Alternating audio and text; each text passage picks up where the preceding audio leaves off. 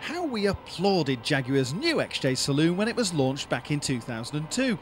The all-alloy body was an engineering triumph, yet this was also obviously still an XJ, in the manifestation that everyone loved. Except that not enough of them did. You can bang the retro drum only so long, it seems, and the XJ, like everything else in the Jaguar range apart from their latest XK, just hasn't sold in anything like enough numbers. But now the XJ gets an update. It's the exterior style that gets the major changes, aimed at making the XJ more assertive and more sporting. There's a revised front end with a new grille, new power vents like the XK, a rear spoiler, full-width signature blades on the side and a new rear bumper. Inside, the front seats have been redesigned to free up some more rear legroom. They're heated as standard, but for the first time you can option them with brilliantly effective cold air conditioning too. The latest Bluetooth system allows up to 5 phones to be paired to the in-car telephone system. Mechanically, the XJ is unchanged, so it's familiar ground we're covering here with the 4.2 litre supercharged V8 in the rip-rorting 60 grand XJR. It's a deeply impressive engine. When the urge is needed, you just plant the throttle.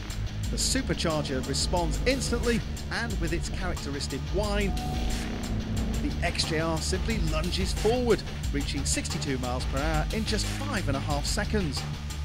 And it will simply go on and on accelerating, with no let-up if you're lucky enough to be tackling a German autobahn. Impressive stuff in any car, let alone a luxury saloon. Flat-out performance isn't the only trick in the book. Overtaking is rapid and safe, and just a touch of the accelerator pedal away. Push the sport button and the XJR is even more responsive. But here we get to several issues about this Jaguar, none of them insignificant. If you want to override the 6-speed automatic transmission with some manual changes, the famous Jaguar J-gate gear selector is now a pale substitute for today's paddle shifts. The XK Coupe has paddles and does it brilliantly, but it looks like the money wasn't there for the big saloon. And notwithstanding clever computer controlled suspension, the XJR never really feels like a sports saloon. There's just not enough feedback or weight from the steering wheel, and although the seats may be new, they simply don't locate you well enough to encourage serious cornering speeds. With something this fast, you want to feel at one with the whole car, and that's an elusive target for the big Jag. It's on longer journeys in the grand touring tradition that the XJR works at its best.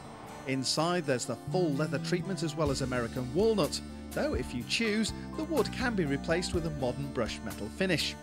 You can power the pedals back and forth to get the driving position just right, and there's microwave technology to adjust the cruise control speed according to the car in front.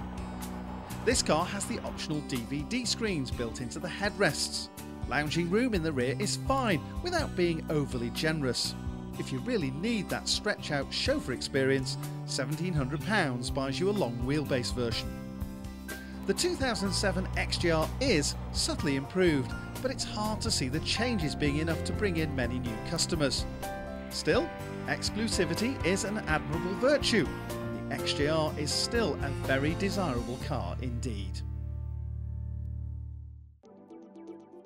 As for good points, well, there's fabulous straight-line performance, there's the comfort and luxury, and the overall refinement.